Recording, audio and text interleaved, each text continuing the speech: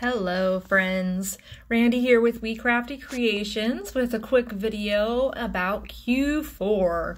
Most of y'all probably know what Q4 is, but I will just specifically mention that's the fourth quarter of the year. A lot of retail businesses focus on that. That is October, November, and December.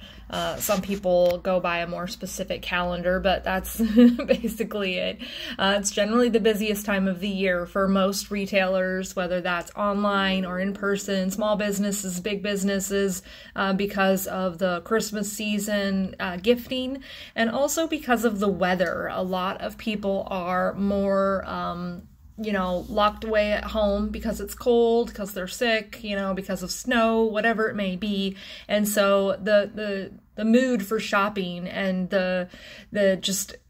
the trend of that, it's just a common thing that people do a lot more shopping and do a lot more kind of nesting and staying home during the winter season. And now, of course, it's not everybody and it's not every type of business.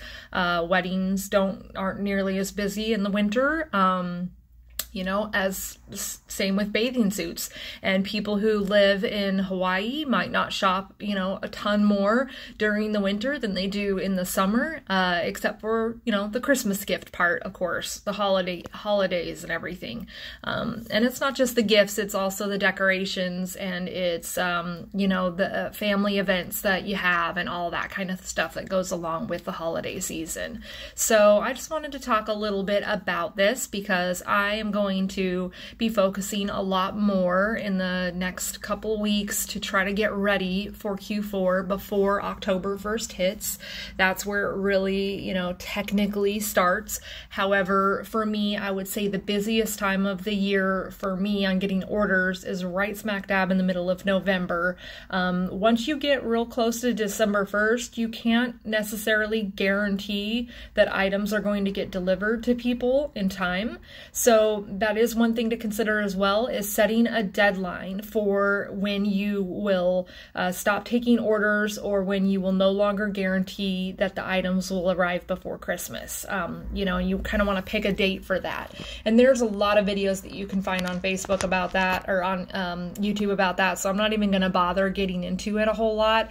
There are dates that USPS and stuff puts out as well that lets you kind of know, but although nobody generally goes by those, they usually add at least a few days to that because, USPS doesn't necessarily like to underpromise and overdeliver. They kind of do the opposite. So anyways, here is my list of what I'm going to focus on here. I made. This is a kind of a priority list for me, and everybody's going to be a little bit different, but what my priorities are right now is to list more products.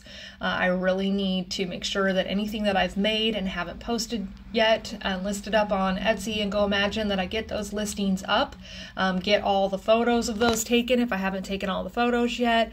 This is something, I have quite a few items that I need to list that I haven't listed. So that's a big one for me. It takes a lot of time to do that, and it's not the fun part of creating, crafts for most of us. Most of us would prefer to do the painting, to make the jewelry, to, do whatever you do, but to list it is just not the funnest part, in my opinion.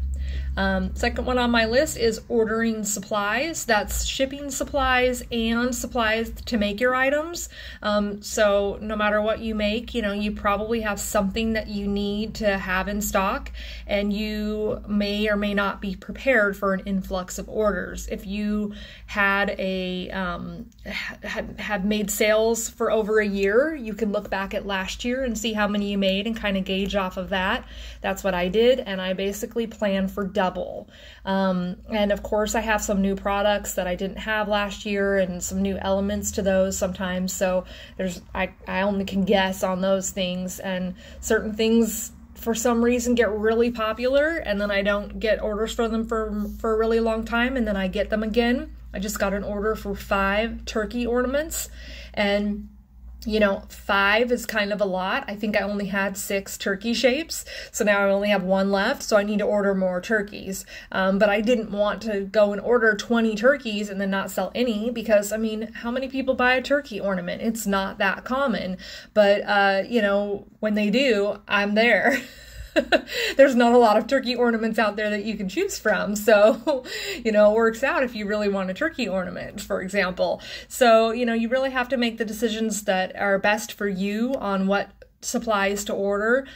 Some supplies, you're going to use them even after the holidays. I'm not going to go and buy a whole bunch of turkey shapes and, snowflake shapes and all my different things that only kind of are going to be good till the end of the year, and then I'm going to have to hold on to them all the way until the next season. But as far as my packing supplies, I will order way extra, and that's fine, because then even for the orders that I get for Easter decorations and, whenever else, I'm going to be able to use those same things. I'm not going to buy, packing supplies with snowmen all over them or anything like that. If anything, I'll buy a few stickers that have a certain theme to them, but the actual packaging is going to be pretty neutral. That way I can use it whenever. But yeah, buying those supplies, making sure that you have them on hand. You don't want to wait till the last minute. You don't want to find that what you want is sold out, or that it's kind of expensive and, maybe it wouldn't have been as expensive if you ordered it earlier, that kind of thing. Organizing your space.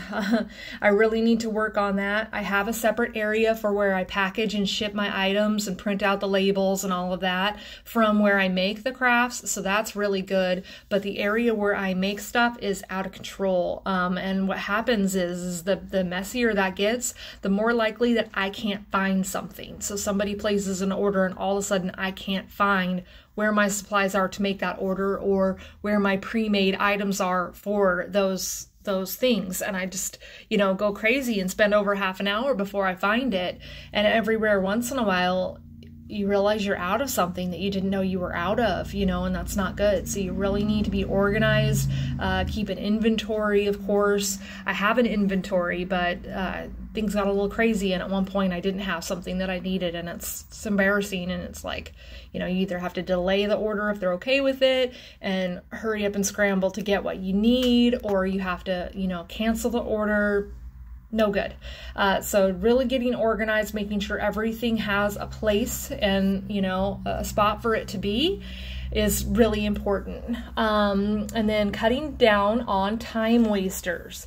This is anything from sitting, watching YouTube videos all day, watching Netflix, scrolling through Instagram or Facebook. These are things that you need to do more sparingly. Most likely everybody's different, and you need your relaxing time, but you also really need to be careful about wasting time.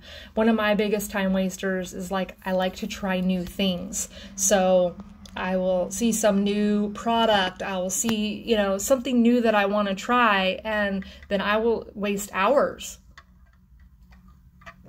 So that can be a lot of things, you know what I mean? But I opened a shop on Michael's Maker Place and I barely put any time into it, but I did put a few hours into it. And then I'm just I don't know if I have time to really work on this right now. I need to work on my Etsy and my Goimagine shop, because that's where, I've already been established and I've been working, and I don't know if I should have opened a third one. And with time wasters, there's also balance. So it's making sure you take care of yourself, making sure that you do have fun occasionally, don't just work yourself to the bone and worry and, not enjoy yourself. Sometimes you do just need to chill on the couch with a bucket of popcorn and watch a movie, and that's fine, and you need to do that. But, it's just finding that good balance of enjoying life, but also making sure that you got your priorities straight and you're not just becoming a couch potato every weekend. For example, everybody wastes their time on different things. That's just one of the things I've been guilty with in the past. It can be video games. It could be, just all sorts of silly things people do. Just sitting there watching TikTok videos or reels all day long, stuff like that. So anyhow, get a nice balance and really make a list for yourself on your priorities. They might be a little different than mine. Some of these things you might already have, you've got all the supplies you need, for example, but there might be something else. So, yeah, that's pretty much all I have for this. Thank you for watching. Hope everybody has a great day. Give me a thumbs up if you found this interesting or entertaining or helpful in any way.